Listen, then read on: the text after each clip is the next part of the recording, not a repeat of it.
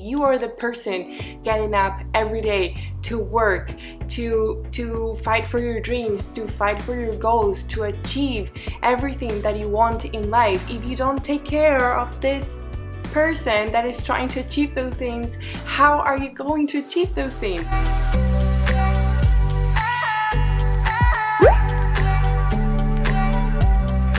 Hello my lovelies, welcome back to my YouTube channel. How are you? I hope you're doing great. If you're new, hi, welcome. It's Vinci from my science closet. I am a biomedical scientist and a certified life coach currently doing a PhD on cancer research. And this channel is all about achieving your authentic, healthy dream life. In today's video, I want to talk deep about self-care because I feel there are a lot of people out there that don't really know what this means and how important and how beneficial it can actually be for your life. So self-care is not just having a bubble bath and putting on a beauty face mask. Self-care is what the name implies. It means taking care of yourself. You are responsible for your mental health, for your physical health, for your emotional health, and to keep them in a balance. Normally when you say self-care, I feel like people understand that it is a luxury, that you're going to a spa or you're going to a retreat or you're going to be drinking like fancy juices, you're going to get a massage. And don't get me wrong, there's nothing wrong with that and this can totally help you, but it's not the actual meaning of self-care. The scientific definition of self-care is the set of activities in which one engages throughout life on a daily basis. And these activities are meant to promote optimal health, to prevent illnesses, to detect symptoms early, and to manage chronic disease. And these activities are normally added in your life as habits, as part of your daily routine, to promote your overall health. So for example, if we start with mental health. Self-care influences your psychological well-being. Mental health self-care is just taking care of your mind, making sure that your mind is staying healthy. For example, if you go through stress and anxiety, which means your mind is not healthy, you start having other health problems, like your sleep gets affected, the way you eat gets affected, the way you think gets affected, the way you behave gets affected, the way that you feel gets affected, the way you treat yourself. So you see why having a healthy mind is very, very important. So the activities that you can do for your mental health as part of your daily routine is limit social media and news. Sometimes this can have a negative impact on our mental health. You can practice meditation, you can practice breathing techniques, you can spend time outside in nature, you can read a book. Also, the way you dress can also affect the way we're feeling that day. Make sure you have some technology-free time. You can do gardening, you can cook, you can paint. Just make sure there's this time of the day that you're spending time doing something that brings you joy. Also, environmental health is something that is very, very connected to our mental health, and I think people are not really aware about this. This is something that I have mentioned in my previous videos, and your home. Your home is your environment, and the way you have your home is going to affect your mental health and just the way that you're going to be feeling. If you are surrounded of a messy and disorganized environment, that is the way that you're going to feel. Your focus can get altered, your efficiency and productivity can get altered, you can suffer from anxiety, you can suffer from stress. Just your positive energy overall is going to decrease if you have that surrounding. And not only with your home, but it's the same with people. If you're surrounded by toxic and negative people, this is the way that you are going to be feeling, rather than if you're surrounded by good and positive and supporting people. Just remember that we humans are very easily influenced. Also, another thing to take into account regarding the environmental health is to do grounding, and this is something that helps so much. Doing grounding is walking on your barefoot on the outside. So that means the sole of your feet connecting directly with the surface of the earth, whether it is in a mountain or at the beach with the sand.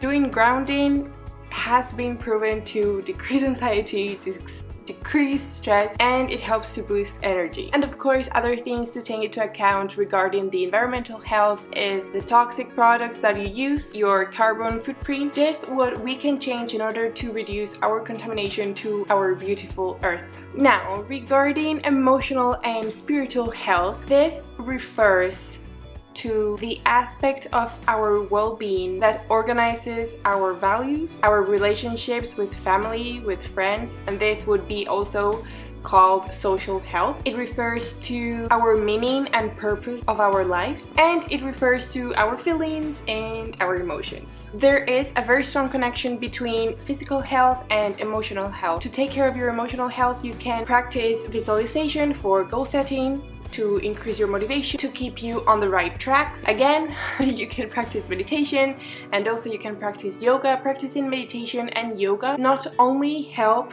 to get rid of your stress, to get rid of anxiety, there's also meditation and yoga to improve the quality of your sleep, but meditation and yoga are known for positively impacting our hormones and our neurotransmitters. They help with our gut health, with our digestion, and so much more. In order to take care of your social health, what you can do is get involved with your family and your friends and have social experiences. So for instance, have face-to-face interactions. This is something that is going to help you reinforce those connections that you have with them, and talking to them, to those people that you love, not only is going to make you feel better, but talking to them about your feelings and about situations that you're going through life is going to give you their perspective and probably a solution that you have right in front of you that at that moment you don't see. So as you can see, everything is very connected. You can practice some act of kindness. This will help you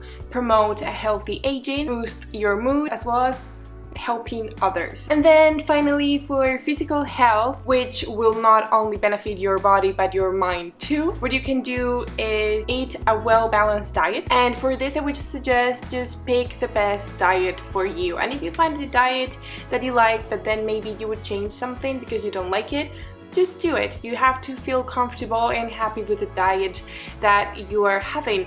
For me, it does not make any sense that you make a very strict diet unless you have like this health or disease, right? But it doesn't make any sense to me for you to make a very strict diet for just one objective that you have in mind and then be sad and miserable about it. So you only have one life and you need to live it to your fullest and to your best and be happy. So why are you going to do a diet that is not going to make you happy? So for example, say that you want to be very fit and you want to be healthy, so there's this diet that you want to do, but then from time to time you just want to eat pizza or, I don't know, have a treat, have an ice cream. Well, you can do that. Cheat. Pick a day that you will do your cheating and you will treat yourself, and that's it. And I say this because remember, we want to have a balanced overall well-being. As I mentioned before, you have your mental health, your physical health, and your emotional health. If one of this health is going wrong, then everything is just going to get unbalanced. And as I mentioned before, if you have a diet that is very strict and you don't like it, you are going to end up being sad, and that is your mental health. The next thing you can do to improve your physical health is daily exercise. And if you're the kind of person that loves doing exercise or that is very active, good for you. But some of you don't really like doing exercise and don't really like the feeling after it, which is feeling exhausted.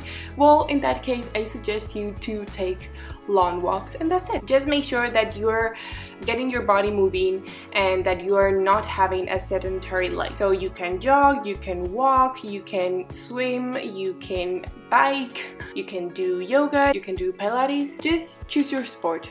Choose your exercise. Again, just choose something that you're going to be happy and comfortable doing. And when I say comfortable, it doesn't mean that the exercise or the training that you choose is going to be easy. It's just that Even though it's hard, it's worth it and you like it and you're liking the outcome. And also another thing that you can do is have natural supplements such as vitamins, such as probiotics. This is going to improve your immune system, your digestive health, your mental health. And lastly, the last thing that you can do regarding your physical health, which of course also affects your mental health, is to make sure that you sleep the right amount of hours that you need. Remember, with sleep, not only quantity is important but also quality. If you have been sleeping for 8 hours but you have been waking up every 30 minutes during the night, you're going to feel very tired. Having the incorrect sleep cycle can lead to depression, it can increase weight gain, can increase inflammation, and it can decrease attention span. You probably have noticed this whenever you sleep in a bad way, the next day you are not productive, you're not efficient, you cannot concentrate.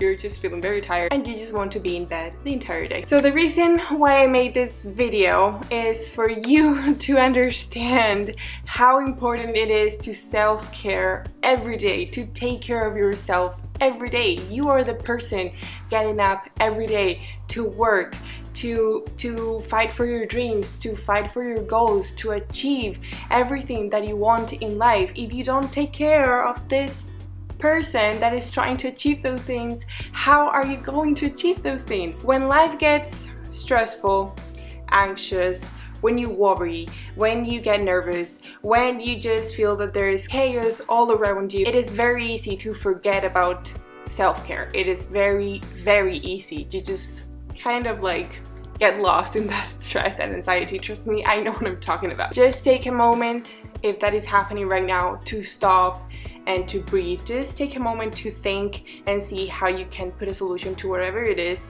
that you're going through right now, if it is something bad. Remember, self-care is not a one-time massage, it's not a one-time retreat. It does help, but it's not that. It involves taking care of yourself every day. And the best way to do this is just creating habits that you like, that brings you joy, and that gets you distressed and connected with yourself. You can do a checklist in order not to forget, or create your habit tracker. Whatever it is that is easier for you. Anyway guys, this is the end of the video. I really hope you liked it. I really hope this brought you value and inspiration and motivation to take care and to love yourself, because it's so important. And if you have any comments, or if you think there's anything that I did not mention, please leave it down below in the comment. If you like the video, you know what to do. Give it a thumbs up. If you want to watch more, subscribe to my channel, and don't forget to click that bell button to get notified of my new videos. I hope you have a wonderful week, and I'll see you next video. Mwah.